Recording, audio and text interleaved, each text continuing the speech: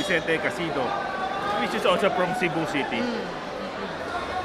So Casido in the green and orange trunks, Capuloy in the yellow trunks. Medyo wag tayong pumikit, baka magkaroon tayo ng baksakan dito. Yes, so much power in this division, partner.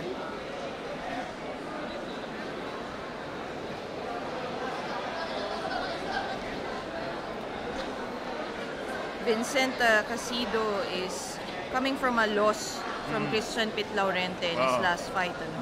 Kaya pala very familiar yung Casido. Yeah. Sinabi mo na Christian Pit Laurente will be fighting for the Philippine Youth title on June 18.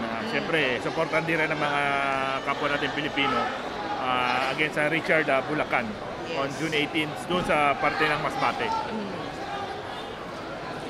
Exchange of power by these two boxers. No? Si Rhonvex naman came from a loss also against Rhonvex Piala. Nice left straight by Capuloy.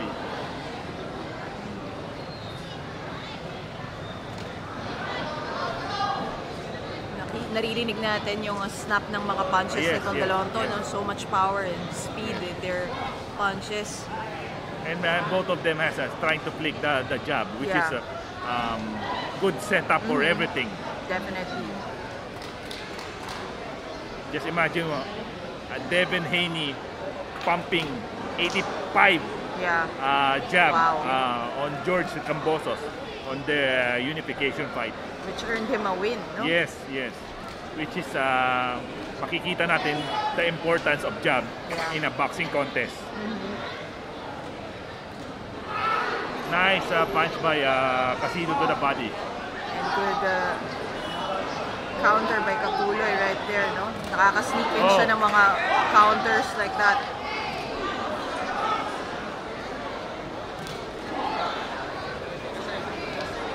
Nice job by Casido. Good 1-2 by Rhonvex. If these things happen, napakahirap i-score itong laban na to kung ganyan ang ka-competitive ang isang round.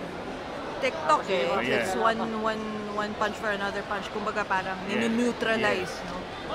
By counters. Ito na, mga antics, no? That's why it's hard to be a judge, a boxing judge. Very hard.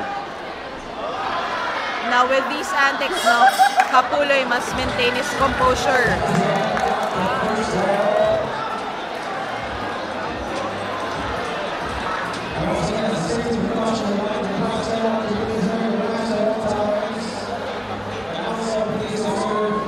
Shoutout Kandog Anthony dyan sa Albuquerque, Bohol.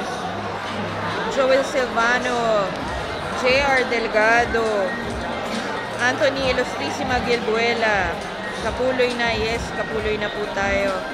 Franzen Dumalag watching from Japan, hello. One of the best places. Yeah. Ang bansang Japan. Definitely. Not only the country but also the boxers, no? And also they have a hospitable people, the Japanese. Definitely. Ren Justin C, shout out kay alias Pakibot Pabutoy Jr. Ito na. Second round. Again, Capuloy in yellow trunks, Casido in the green and the orange. Medyo nakakasilaw yung both trunks. Yeah. I think summer colors. Yes. It's a bright yellow and like a mint. Yeah. Something. Citrus colors tayo, no? Kulang na lang natin straw. Correct. Calamansi juice, lemon juice. Shout out Coach Brian Diano and Dariegan Dinlay. Ay, nako. Isa sa magaling din natin boxer, Sir John Jacob, John Lawrence Ordonio from La Union. Ito yung nakalaban ni Antonio Sismundo nung ano. I think it hurts. Yeah, your antics can't get in the way. Now you're paying it. Nice body work. Nice body work by Capuloy.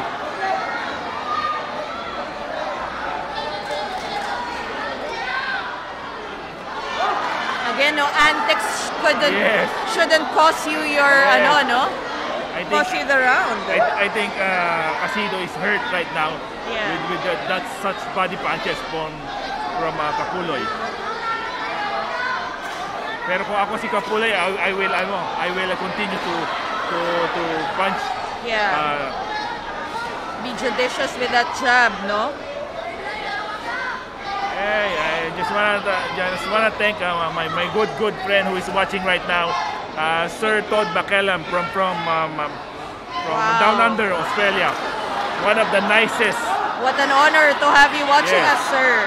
Nicest person in the world that you could ever have, Sir Thank Todd you. McCallum. I love this guy. Yeah. Thank you, sir, for watching us. Eto na, no? Ayun, the roles were reversed now. Capuloy is on the ropes. Oh my good God. shot by Capuloy. Siya naman yung binigyan sa katawan ngayon. Oh.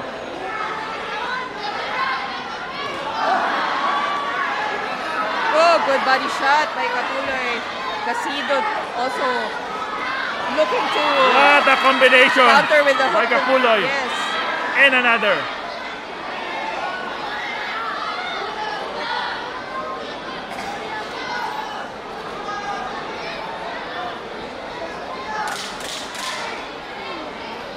Shout out Sir Harry Omak. Oh, Capuloy, 1-2 by Capuloy. And he is hurt. Oh my God. Casido seems to be hurt. Yes, but end of the round. What a round. What a round. Wow. What a dominant round by Rhonvex Capuloy. And it all started with the body punches.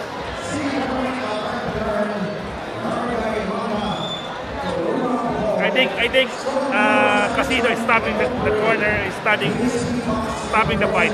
Yeah.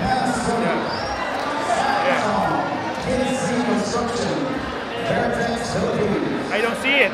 He still could do it. But it was a judgment call by the corner of Vicente Casido.